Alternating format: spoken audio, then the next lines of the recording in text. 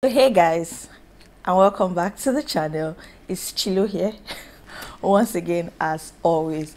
So today's video, I just want to go right into the video because I don't want this video to be long at all. But if you're seeing me for the first time, my name is Chioma, aka Chilo.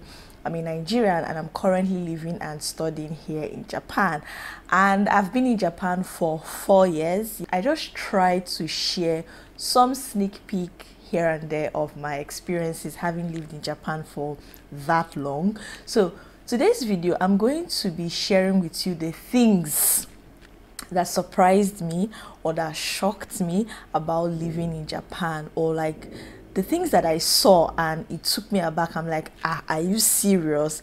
I have quite a number of those things, but I just tried to narrow down today's video to just three things that I feel like came to the top of my mind when I decided to shoot this video today. Now, having said that, guys, I want to ask you guys for a favor. A lot of times you guys watch my videos, interact with me in the comment section, tell me, oh, you just tell me, oh, I loved your video and stuff like that, but you forget to like the video, share the video, subscribe, turn on your notification bell, and things like that are what helps the algorithm to like pick up my videos and recommend it to a larger audience, and that's very important to every content creator. So take a minute to pull a cushion, relax and listen. So just take a minute, guys, and help me to just like this video if you enjoy it. Trust me, I'm all for if you enjoy it. Let's get right into this video. 3 things that surprised me or that still shocks me. Yeah, truth be told, some of them I think still shocks me, but that still shocks me about Japan, as a whole, their policies or just their way of life. The very first thing going to be the driving etiquette here, like the policies or just the driving etiquette. So now, if you've ever visited Japan before, or you know anybody that has visited Japan before, one thing that I'm going to tell you is that Japanese people are very strict about driving, the speed, obeying the rules, obeying the this. They don't just dish out driver's license like a convenience store that is sharing sweet or something. So they're very particular about their drivers and people that make use of the road with the driver seats. One of the things that is a ripple effect of their meticulous nature is the whole no drinking and driving. See, I don't know how Japan has been able to so instill this thing, so much so that they don't even try to. It's not a case of, oh, because I will see police on the road, that's the reason why I will not drink and drive. Or it's not even a case of, oh, because do you understand? There's this self-consciousness that the average Japanese person has as long as you started driving in Japan. So a typical example is when we go out for lab outing in the lab, right? A lot of times my prof or my assistant professor, just anybody that drove to school, they will not bring car. And when I'm like, why didn't you bring your car? They're like, oh, because I'm surely going to drink, so I won't drive back. Do you understand what I'm going from? Like, they are that strict about no drinking and driving, such that it's like, it's a moral that even when nobody's watching you, unconsciously, the average Japanese person does it. But what surprised me is that they smoke and drive. They smoke and drive. And it's surprising because back at home in Nigeria, you're not allowed to drink and drive, and you're not allowed to smoke and drive. So I'm thinking in my head, okay, you are very, very meticulous and so conscious about not drinking and driving, but I've seen quite a number of people smoking and driving, and I'm just thinking in my head, like, I don't understand it. Like, is this not also against the rule? Please, if you're living in Japan, feel free to correct me in case maybe I'm wrong and I'm probably just seeing people that are breaking the rules. But genuinely, with the frequency I've seen quite a handful of people that smoke and drive. With the frequency I've seen it, I feel like it's allowed. And so it just gets me thinking, like, drinking and driving is not allowed, but smoking and driving is allowed. Am I missing something here? So please, people should explain it to me. Maybe I'm missing something. Maybe smoking doesn't intoxicate. I don't smoke, I don't drink. Maybe smoking doesn't intoxicate. Maybe drinking, like, just explain it. But it's something that really, really surprised me living in Japan. Give another example. Let me throw it to Nigeria. There was this time I went to, is it Ojuelegba or Surulere side? So I used to live in Yaba, and there was a time I got this job at Aguda side or so, Surulere side. So on this day, I think I was on my way to work or so, I saw these traffic people also pursuing one car, like the way they were pursuing that car. So my boss passed beside the car that they were pursuing, and I found out that why they were pursuing the guy was he was smoking in the car and driving. So that's how much it has been instilled into me that I think smoking and driving, drinking and driving is on the same level. But maybe their cigarettes here is different from our cigarettes, I don't know, but I feel like it's allowed here, or maybe it's not allowed and people are just breaking the rules. So that's the very first point. The second point is the hospitals. Now, what am I trying to say? When it comes to technology, please give it to Japan. I'm not even going to doubt it. When it comes to integrity, give it to Japan. When it comes to diligence, I beg, give it to Japan. Don't even argue it with them. When it comes to commitment to work and your job generally, give it to Japan.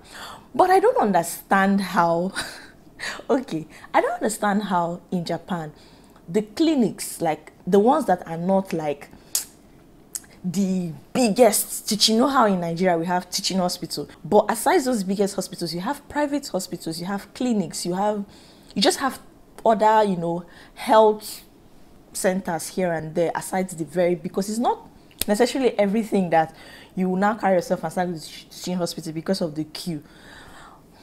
It's the same thing here in Japan. They have the very big hospitals in every city, right? Every city have the very big hospitals, and then they still have the private hospitals. But tell me why private hospitals, sometimes you go, they say they are closed.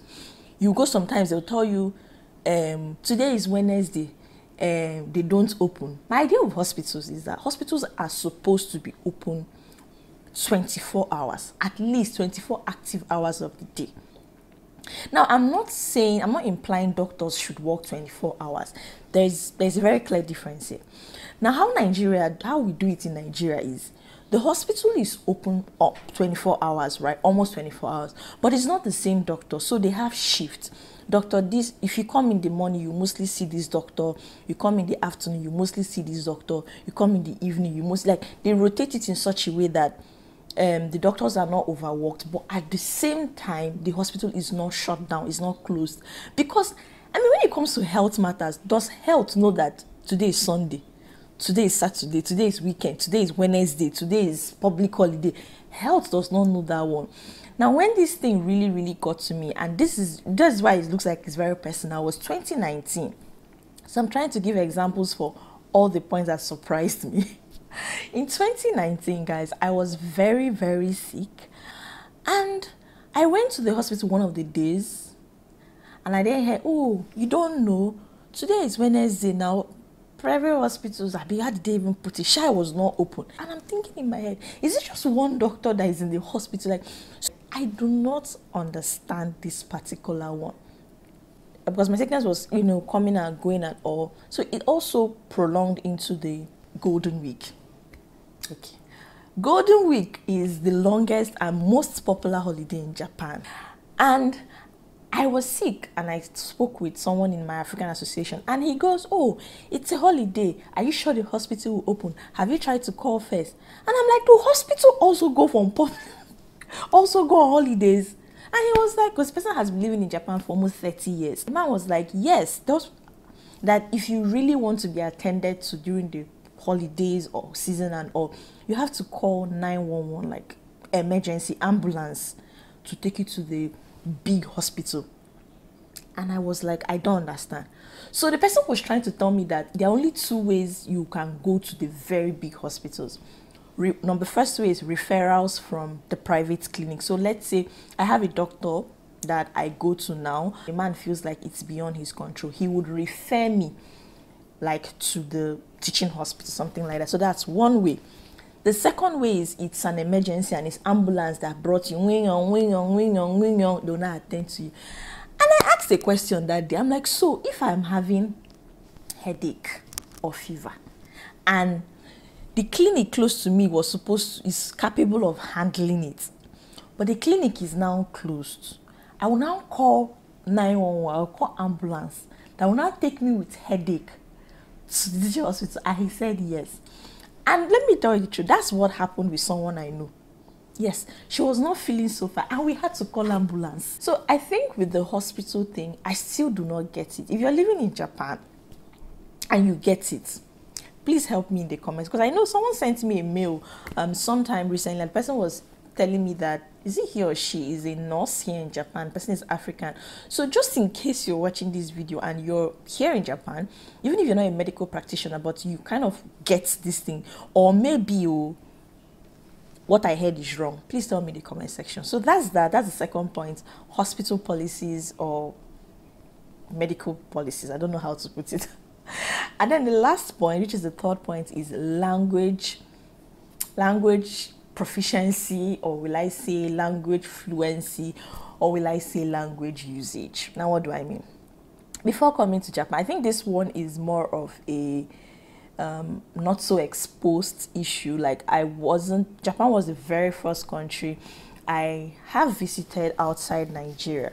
So in Nigeria, our official language is English. So we are taught in English from kindergarten, from creche, like you're taught in English up until university, even to postgraduate or whatever level you want to go to. So it's almost like Nigeria is like it's our native language. And then I come to Japan, and yeah, Japan doesn't speak, fluent English, which okay, makes sense.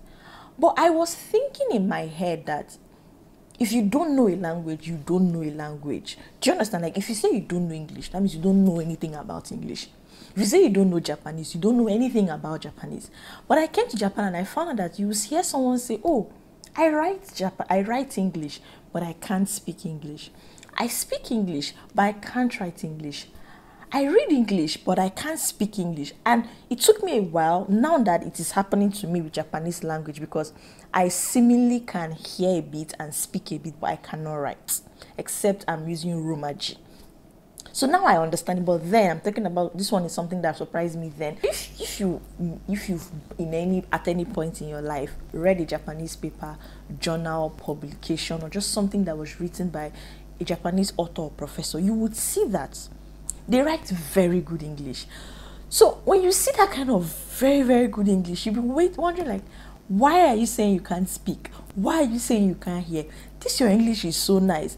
So that's something that I really, really struggled with when I first came, because I didn't understand how you cannot speak but you can write. So just last week or last 2 weeks, but just very recently, I had this conversation with a lab member in the lab, and I asked him, between reading, speaking, listening, and writing, when it comes to English, which one would you say is the easiest for Japanese people?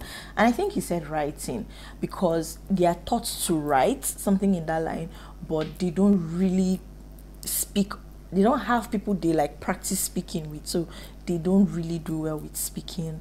So I'm like, okay, it kind of makes sense. When you hear a Japanese person speak, like talk to you, guys have watched some of my friends here on this channel that I have featured or collaborated with. When you hear them speak like that, you probably think, okay, this person will not be able to write or listen or do anything. It will shock you. It will shock you that that person will be writing very, very clean Queen's English more than you. It shocked me. The correction my assistant professor corrected me something I had written. I was like, hey, wait, Choba, are you sure you even know this English at all? Like, at all. It was so good. So he will even tell you, he's even very quick to tell you things like, what you're writing is spoken English, not written English. This verb you use is for spoken English, and it's a problem I think I noticed with English speakers, this and that. So actually there's a very big demarcation between speaking, reading, listening. So yeah, these are the three major things that I just thought to pop in here and share with you guys. Tell me which one surprised you, because genuinely, if I'm watching a video like this, I already know the one that will surprise me if I was not in Japan. Thank you guys so much for watching. I really enjoyed doing this mini chat with you guys. Have a very nice weekend ahead, and see you next time on Chilotalks. Bye for now, guys.